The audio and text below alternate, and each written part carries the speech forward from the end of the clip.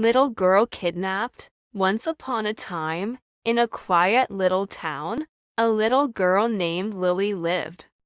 She had golden hair and the brightest smile you could ever imagine. One sunny day, while Lily was playing in the park, something terrible happened. A stranger tried to take her away. Lily was scared but very brave. She screamed and kicked, making a lot of noise. Luckily, a nearby police officer heard the commotion. He rushed to the scene and rescued Lily from the stranger. The bad person was taken away. Lily's parents were relieved to have their daughter back safely. They hugged her tightly, grateful for her courage. From that day on, Lily knew the importance of being cautious and never talking to strangers.